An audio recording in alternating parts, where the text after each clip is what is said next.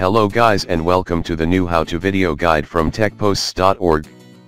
In this how-to video guide, we will show you how to install ADB and Fastboot drivers on any OS in just 15 seconds. This is all-in-one installer for 3 most needed PC tools for Android. No need to download big SDK for 3 small things. I originally made it for my Kurdish friend Angry Dude in early 2013.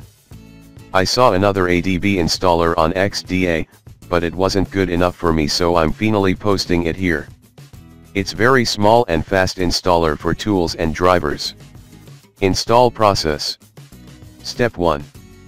Run installer, require administrator privileges. Step 2.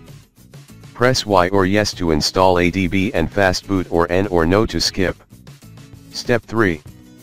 Press Y or yes to install ADB system-wide, or N or no for current user only. Step 4.